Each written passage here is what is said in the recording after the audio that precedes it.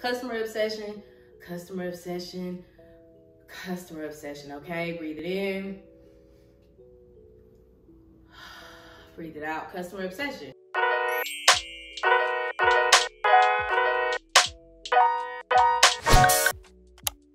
Hello guys, and welcome back to my channel. It's your girl Ciegi and I'm back with another sit down video. I have not done one of these in a while, but these do really well, and I never like doing these, but I'm back today with another video, and today we are talking about Amazon again, because Amazon is literally everywhere, right? Like, you're watching this video and I'm sure you just ordered something off Amazon this week. I did too, friend. I did too, and it is okay. But yes, today we're talking about Amazon, specifically working in Amazon operations. But before we do that, I just want to say thank you so much for watching my video. If this is your first time here, I really appreciate you.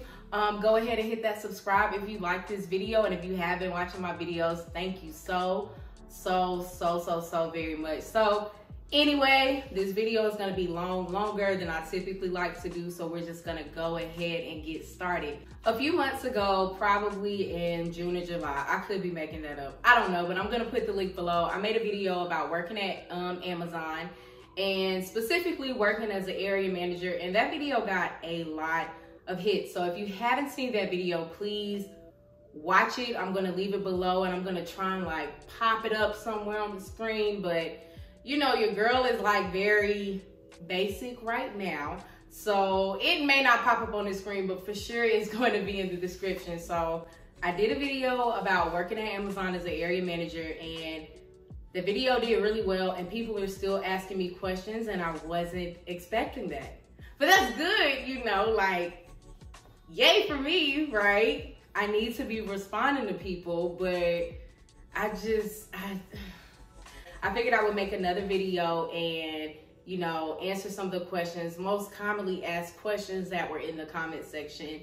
And hopefully this will help somebody who is considering Amazon and wants to know a little bit more about it. I mean, there's a lot of negative you see about Amazon, I'm sure. But that can be said with literally everything. So I'm just here to share my experience. This does not reflect the opinions and views of Amazon, the business, the corporation, like it don't. This is just Ciegi, okay? Lord, I thought I was done with that in the military, but apparently not. Again, because Jeff made us sign those NDAs, okay, baby? And we ain't saying nothing crazy because I like my job, okay? Well, as I said, I am an area manager, but there could be several things that you can be doing working in operations, right? I am an area manager in my position. I'm an L5. There's an L4 that is usually an area manager. There's also process assistants and ship clerks and process guys, learning trainers, safety coordinators, and they all work in operations too, right? There's an operations manager, there's a site lead, but operations is just what you need to make the day-to-day operations of Amazon work. That is what operations is. At least that's what it is to me. Now, if I'm wrong, one of y'all correct me in the comments, but don't drag me, okay? Don't do no dragging, all right? Again, as I said, this is Ciegi's opinion, not Amazon. I just happen to work there, okay? So, again, I work in operations. Specifically, I am an area manager at a facility in Georgia. And I've been with Amazon right now for a year and like 3 or 4 months, so not too long, but long enough to answer a few questions. If you work at Amazon, you know that feeling. Like, being with Amazon 1 year is like being with Amazon the equivalent of 5 years. So, said all that to say, been here a little bit, but know a little bit about a lot. So I'm here to share that experience. So first things first, if you are considering working at Amazon, you need to know when they say customer obsessed, they mean it, all right? Amazon means it. We mean it. It becomes a part of your life. Customer obsession, customer obsession. Who are your customers? Literally everyone. Like, the people who shop at Amazon are your customers, but your people who work for you, they're your customers. You working for Amazon, you're a customer, right? Customer obsession is huge, right? So with that being said, like, it's a people company. If you don't like people, if you don't like working with people, if people is just not your thing, I wouldn't suggest working here, especially not Or if people are not your thing, right? Like people are your thing, but you don't want to work with people, I would not suggest working in operations, because you are working with people on top of people all day, okay? Like I work with a lot of people. I work with a lot of people, and it could be overwhelming at times. So just know that customer obsession is real. Talking to people, making sure they feel good, making sure your associates feel well, making sure that those packages get in and out, like that is your primary job. That's at the forefront of everything. So if you're thinking about Amazon operations, you need to go ahead and be adapting that mindset. Customer obsession, customer obsession, customer obsession, okay? Breathe it in. Breathe it out, customer obsession. That leads me into my next thing, right? One of the most commonly asked questions I got was the work schedule. Kind of 2 points I want to touch on, right? You need to be flexible if you're working in operations. Like you have to be. You have to be, because things change from day to day. There's like a saying, like every day is day one at Amazon, and that's not a big secret. Jeff has said it like several times, every day is day one, and that is the truth. And that's kind of why I love this job, because every day is a new day. I never take the same day home with me. So it's like I don't have to take that day home with me, period, because every day is a new day. With that being said, that means you have to be flexible, because things change. There is no set, like, this is the plan to success. Like, you have a plan, right? Always have a plan, and that's with anything. That's with life in general. However, okay, be flexible. Be flexible with your schedule. Be flexible with just life in general. Things happen. Be flexible. As I said earlier, I've been with Amazon a year already, and I've already gone to a different site. My work schedule alone within the first 6 months, I worked front half, back half, days, middays, night. I worked every schedule. So flexibility. Now, some of that was by choice. Like I just kept volunteering for things like, sure, I'll do this and sure, I'll do that. And then I ended up screwing myself over, because I ended up getting on a schedule where I had to go to work at 3 in the morning. So be flexible and watch how much you volunteer. That's just an extra bonus tip for you. Be flexible. That also brings me to schedule. So a lot of people in my last video asked me about schedules. Is it 10? Is it 12 hours? I think that depends on what type of center you work at, right? You can work at a sort center, you can work at a delivery station, a fulfillment center, and I think all the hours vary. However, I'm going to say expect to work between 10 to 12 hours. You'll hear a lot of people say front half or back half. Front half is Sunday through Wednesday, and back half is Wednesday through Saturday. So right now I'm currently working back half, but I'm very familiar with working front half. I worked front half for the first year pretty much that I was at Amazon. It wasn't until that I got to my new facility that I started working back half. But it's nice because you have your 4 days on and your 3 days off. And I love that. I do work back half, and your schedule, your hours will depend on the hours that your facility is open. I had to pull my notebook really quick because I wanted to make sure I answered all of the questions that I saw in my other video, like I said, and also just throwing in a couple tips. I'm about to throw in a tip for y'all right now because you just need to know this. If you're gonna work in operations, right? I said earlier, every day is a day one, right? Every day is day one. You need to have quick problem solving skills. I saw a lot of people who said like, don't know what to expect, or just started and I'm feeling overwhelmed. Problem solving, like quick problem solving. I always say that like the military didn't prepare me for Amazon, but it absolutely did. And one being like, I worked in the ICU before I started working in operations at Amazon. However, the quick thinking from the ICU, like that definitely has helped me in operations because it ain't life or death here, right? It could be, hopefully it never is.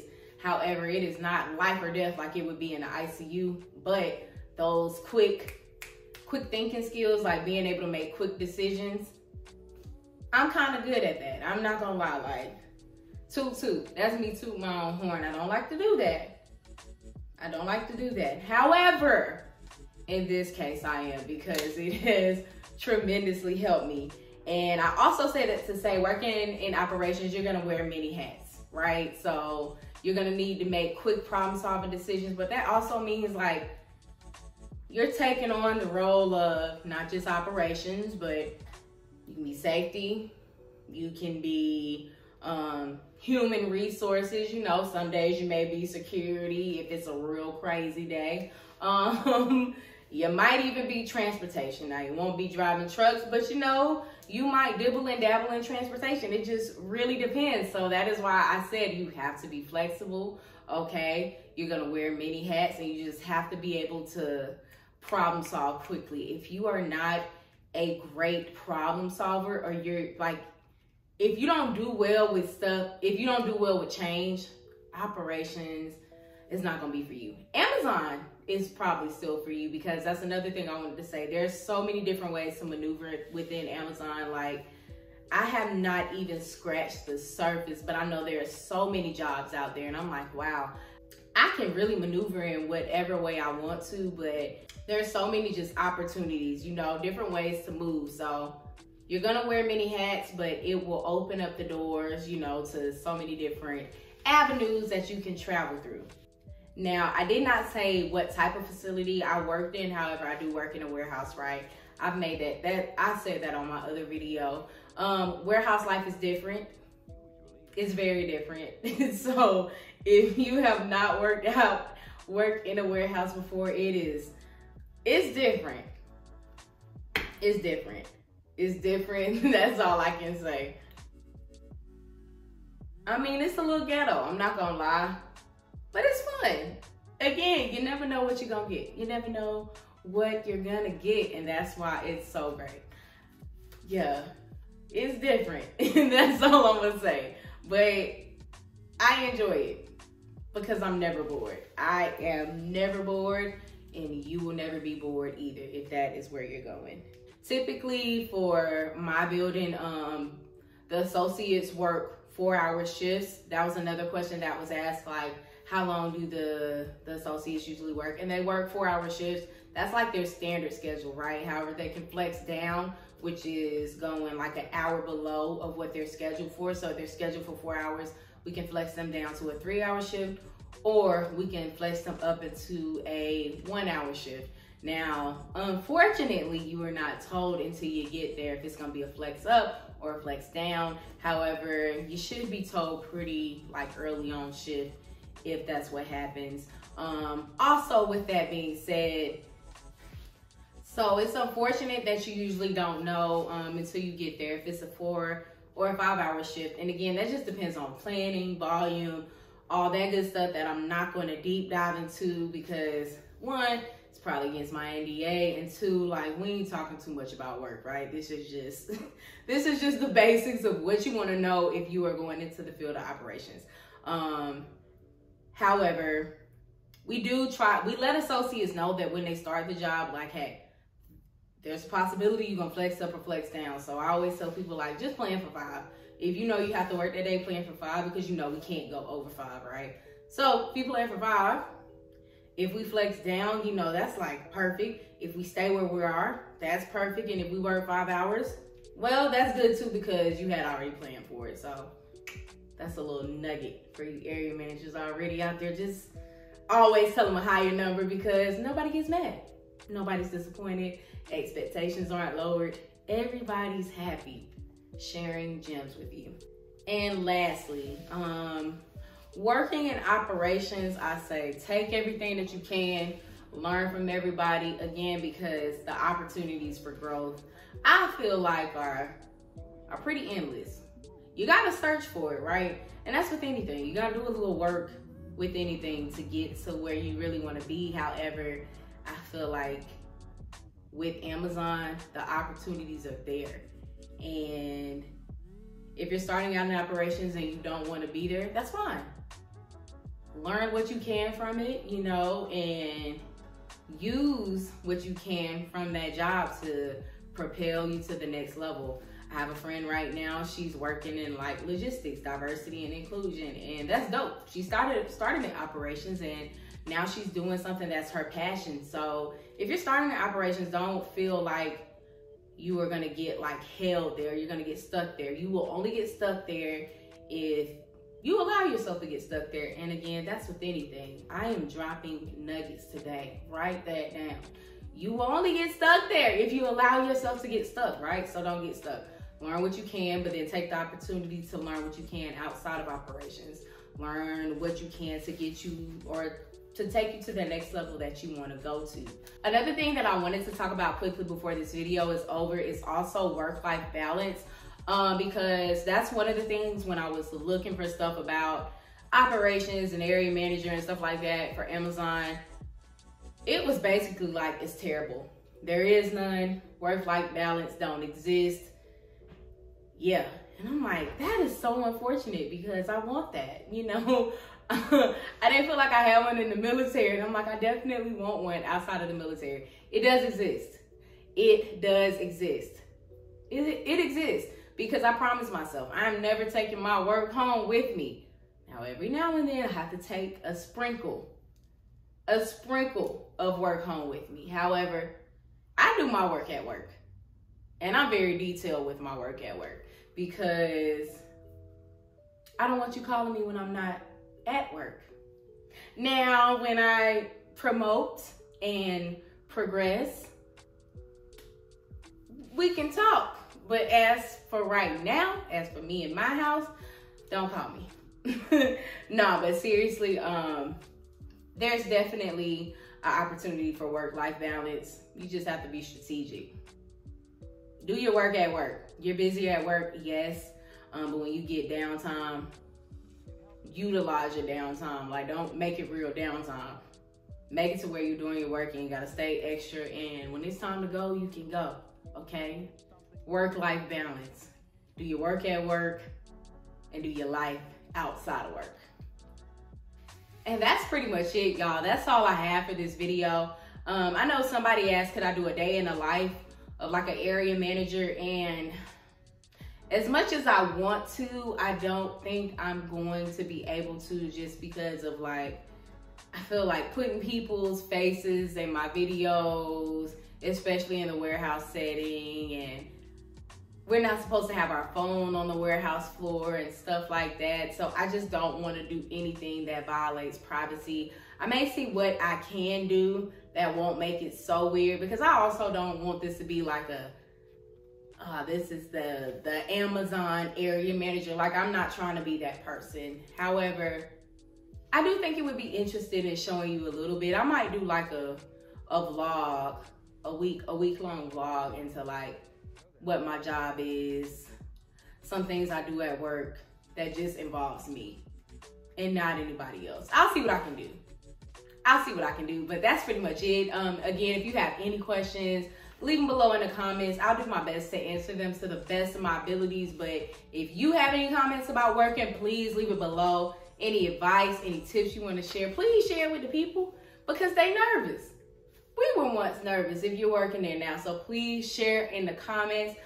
Thank you so much for watching this video. Again, please don't forget to leave a like, comment, subscribe if you really like this video. And just thank you so much. I will see you guys next time. Bye.